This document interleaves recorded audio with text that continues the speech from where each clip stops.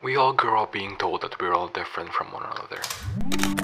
But we also share hobbies and ideas with other people, which I guess gives us a special aspect in ourselves. I take photos, and along with millions of people in the world, we try to capture moments into an image for different reasons. Some of us take photos because the shot looks amazing and it's worth remembering.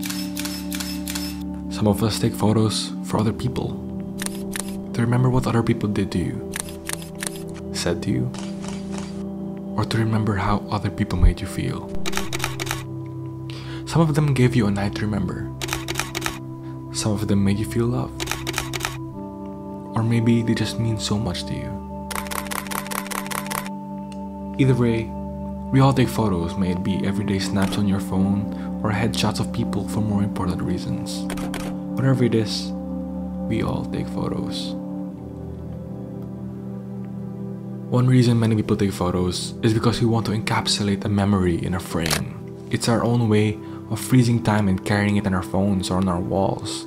It's our way of creating checkpoints in our lives we want to keep in our pocket, without the obligation of letting go. But photography is also a way to let people see our character. Letting your character be seen isn't necessarily showing ourselves physically. Perhaps it's also in the way we take photos that shows us how we think, how we deal with what we have, and most importantly, how we see lives. I get that there's a populous amount of people that just take photos for the simple reason that things are aesthetic. But photography in its entirety falls subconscious to most of us. It may just be a beautiful moment you're trying to keep precious, but how do you frame such a beautiful moment? Which parts do you highlight and which parts do you choose to leave out? See, I don't speak now on what photography is, or how you should do photography. But I'm here to ask you that the next time you pull out your camera or your phone to take a photo or a video, think about this video. Think about how you put things into perspective. It's not always about the bigger picture, but maybe it's about analyzing what lies deeper. And maybe you yourself can discover something you didn't know about yourself. Or maybe you could learn to understand how other people think and try to sympathize with their outlook on life. Just like Richard Avedon once said, all photographs are accurate. None of them is the truth. And I guess that's true because we're all trying to tell a story with our photographs.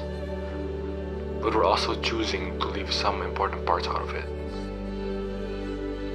Not only are we telling a story, we're telling our own stories. And I guess that's what's most important about photography. Having a voice.